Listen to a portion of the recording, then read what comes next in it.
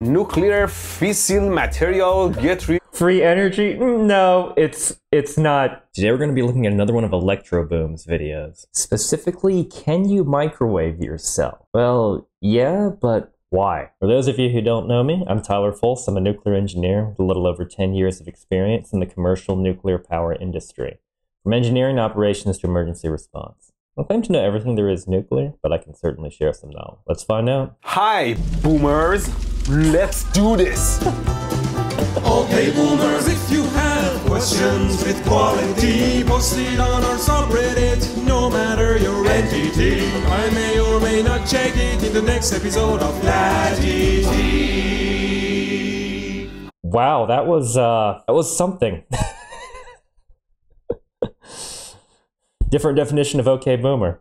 All right. Okay, let's see what you guys have to offer. This guy busted a lot of misconceptions about microwave radiation, but still don't attempt any of this as it should be obvious. Yes, and microwave radiation misconceptions get lumped in with misconceptions about radiation in general. A lot of people seem to think microwave radiation is the same thing as ionizing radiation that you see from, say, nuclear power plants, gamma rays, X-rays.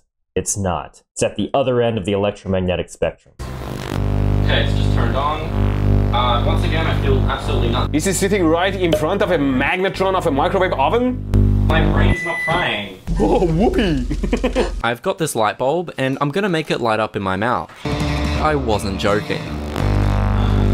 So the Mr. Green guy is basically exposing himself to microwave oven radiations. Hey, this is silly. So standard microwave oven, 2.4, 2.5 gigahertz. That translates to on the order of magnitude of about 10 millimeters or 1 centimeter-ish. A lot of it's frequency dependent though. Lower frequencies are going to penetrate deeper for microwave radiation. And as far as safety, the federal limit set by the FDA is 5 milliwatts per square centimeter at a distance of 2 inches from the source, being the microwave. Talking about actual leakage. Throughout the video and survives. Because that would It is good to find fellow crazy people on YouTube. Should I try that? I mean, as I mentioned in my old video, the sunlight radiation is so strong it can easily warm you up in a second. The microwave... I mean, yeah, and here we're just talking about the effects of nuclear fusion at very long range, but it can warm you up. I mean, that's a good thing, right?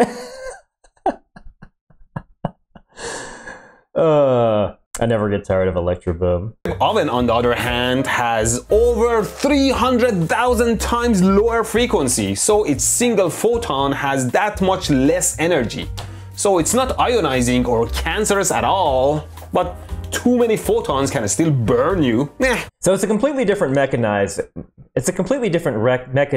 from ionizing radiation. Ionizing, we're talking about the energy being so high, it's moving electrons from the outermost shells of atoms, ionizing. And the effects of ionizing radiation on the body, in extreme doses, can lead to acute radiation poisoning, nausea, vomiting, headache, weakness, and horrific internal bleeding. And it can get really nasty, but that's at extreme doses. Say the first responders during the Chernobyl accident, for instance. Microwave radiation, though, affects the body in a completely different way. It's all thermal effects. We're not messing with DNA from acute poisoning or increasing the risk of cancer over time, like ElectroBOOM said. Talking about burns, overheating, and it's mainly just because humans contain a lot of water. And the range of a microwave oven is going to be into skin and muscle tissue, just depending on the frequency of the microwave. So mainly skin and muscle tissue. Now, the amount of energy transmitted, so when I say a centimeter, it's not evenly distributed through the full centimeter.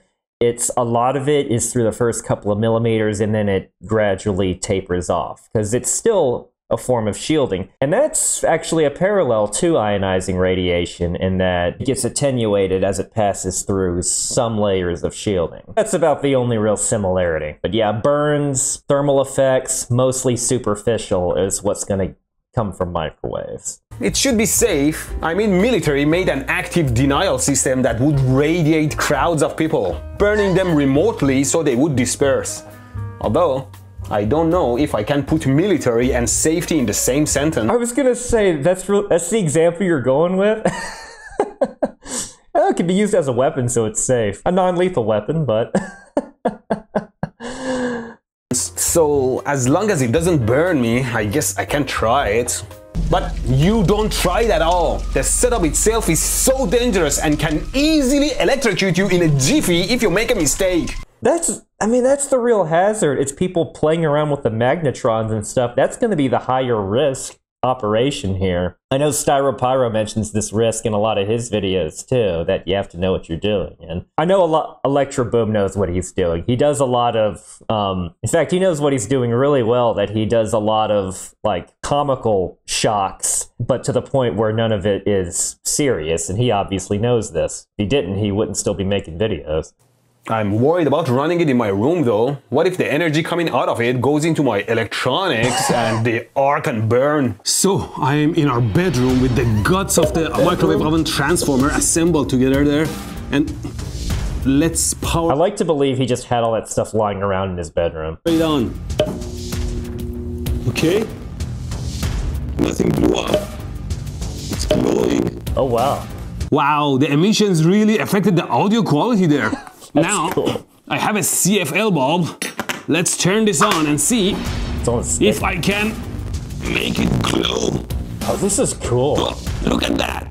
Wow, the radiations really make this glow. I mean, you're exciting the filament within the bulb. I mean, you're exciting electrons in the phosphor coating of this thing. I guess you're sort of partially turning it on. I mean, the output's weaker, as you can see. Radiations confirmed. Here's a CD. Let's give this a try. CD. Affecting the CD. A lot of kids don't know what this is. Something is happening. I see some stuff. He's burning a CD. Damn it. Some minor arcing. Okay. Something definitely happened to the CD. It's not as bad as if I put the CD in an actual microwave oven. That's kind of a Let's cool put some aluminum foil on top of it. What happened? Little sparks. Yep. So can I put my hand in front of it? Let's power it up and try. Crawl forward under the radar. I'll use the lamp in my hand. Radiation. Will I? Might feel a little bit of heat there. Turn on. Oh, partially on. I feel the heat. Yeah. Okay, I turned it off. It radiates heat. Was the heat coming from this thing getting hot? Just hot air rising or the radiations? The body of the magnetron is much hotter than the radiations coming out of it. Let's try it again. Wait, yes, I got burned. So excited about it. Yes. Oh my. I felt some minor radiation. Now probably the most sensitive area to the body for this would be your eyes. So hopefully he doesn't put his face right on top of the thing because there's just no skin to protect it. So a centimeter is a lot. Now he didn't say what frequency we're talking about this, but I'm assuming a standard 2.4 gigahertz. Yeah, a centimeter going in your eye is a lot. And the eye tissue might even be slightly different. It could be slightly more, slightly less, just because it's different sort of tissue than the skin. I know with ionizing radiation, there are dose requirements for the lens of the eye that are different from the rest of the whole body. And the dose limit is lower for a radiation worker just because it's an extra sensitive area. And really, this is another similarity to ionizing radiation. It's a form of light, so time, distance, and shielding rules do apply. You double your distance from the source, intensity drops by a factor of 4. Obviously, the longer you stay near the source, the more effective dose or heating that you would experience. And shielding, I mean, that's another reason why your hand, the effects aren't as bad as your eye, because that skin is actually a little bit of shielding. Can burn inside my soul. Well, mind you, the magnetron is not installed in a proper waveguide inside a microwave oven, which would make it radiate much more efficiently. And also the cavity inside the microwave oven reflects the waves back and forth, so they get to accumulate and heat the food much better. And that's what... It's the same reason why it spins, because it pulses. Why outside the oven here, it doesn't seem to be powerful enough. Don't try this! But hey, it's definitely radiating. Another bulb. I still feel cooked to some extent. Don't radiate yourselves. Not just the capacitor. Shoving a capacitor into the outlet. Dude. 220 volts. Oh. Creates an arc to turn on his oven. I mean, that's obviously way more dangerous than just using a lighter. Dangerous, shoving wires straight into 220 volts and having the loose wires of the capacitor in your hands that can be charged as high as 330 volts. Well, he's connecting to AC, so it could be charged anywhere between 0 to 330. Still dangerous. Just do it like other people do, charging themselves up with static and discharging to the oven. Or do it like I do. Instead of dangerous high voltages, I use low voltage on a super large capacitor.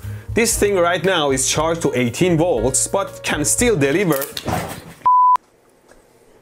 It is quite promising. Just yes, do what I do. That is much safer. That produces a lot of sparkies. Charge it again with my power supply. I'm going to use my barbecue. We just turn it on. And I suppose we can short the capacitor somewhere on the burner here.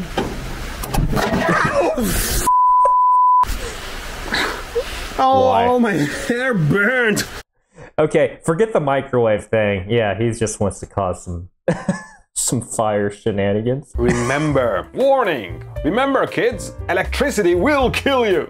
Because wow, that's not the right message. It should just be, if you don't know what you're doing, then yeah, there could be severe consequences. But yeah, it could be with electricity, could be with radiation, could be cars for that matter. As we all know, it grabs you by the shoulders, then takes its switch knife out and boom! Unlike poison that will run you over.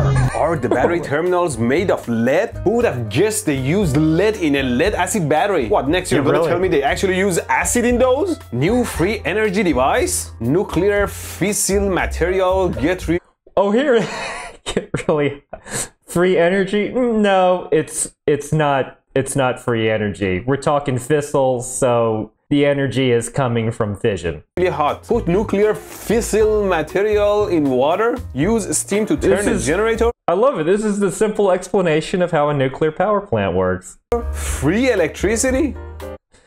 Oh, I wish.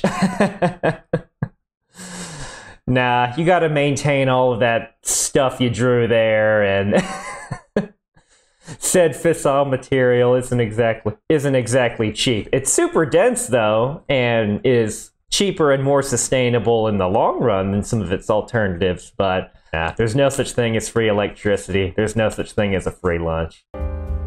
Isn't that how nuclear power actually works? Basically. That's not free energy anyway. It converts nuclear energy into electricity. How to get free energy at That's awesome. home, neighbor's house, neighbor's outlet, plug long extension cord, turn off your power, plug death cable into outlet and extension cord. Same logic as the free energy from your nuclear plant. You're just getting it from somewhere else. I like these. Free energy. Yay! Is this joke ever gonna die? Yes, I get it. You can get free energy from your neighbor. The Breaker Destroyer 8000. The neighbor is your the nuclear power plant. That's how they're related. Wow, what is this? Is this something they actually sell? Well, this is still a ton of outlets to be they made plugged this into one one. bigger. Well, technically it has a breaker, so you can't overload it. And this one is probably photoshopped. I don't think anyone makes it like that, but I can never tell. No, and you wouldn't just have the... If you did make something like that, it wouldn't just have the one breaker. There are so many stupid products out there. Average suicide shower experience. Oh my God. Isn't that obvious? For like 5,000 watts that these devices need, they're using such thin wires. And naturally, that happens. You know, I showed it in my previous video. These suicide showers could be used safely if you wire them right on the right breaker and everything, but still, I don't feel comfortable around them. I've heard Brazil is the place to try them. I should really go there. 500 kilovolt to 750 kilovolt? Notice, bikers may experience a sensation from static electricity as you pass under the power line. Electric field is within state limits. I've never seen this sign before. Static electricity? Perhaps high voltage DC power lines? High voltage DC power lines. Wow. I'd like to be on that bridge and do some experiments. I wonder if I can find its location. There it is, guys, that's the bridge. Can one of you go there at night, stand right under the cables and hold on to the bridge railing and with the other hand point all the way to the cables? I'm pretty sure it's designed with proper clearances so no lightning will jump at your finger. I just want to know if at night you can see any corona discharge coming out of your finger. Should it work? I laughed way too hard at this one. I'm going to hell now for sure. How to jumpstart a millennial?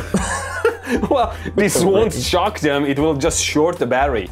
It would shock them if it was like 2 different piercings. If you found a person like that, try this. No, looks legit, right? A young college student in Gaza creates a power source to charge many devices. 26%. Wow, he's creating his own power bar. Now that's a power bar. Remember, kids, electricity will kill you. Kids casually playing with a train high voltage pantograph. What are they doing up there? Oh no. Dude. Oh my God. What are these kids? Are idiots. These are the type of kids that their parents should go to jail. I don't know where to start with all the safety violations. Even just standing on top of a moving train and no PPE, no nothing. Just, do I even need to say anything at that point? Nice stash of submissions. Keep submitting your stuff in the subreddit. This was a nice stash of submissions. I really enjoyed just the microwave as well as the compilation of memes. That was pretty funny. Thanks so much for the recommendation, and thanks so much for watching. I'll see you next time.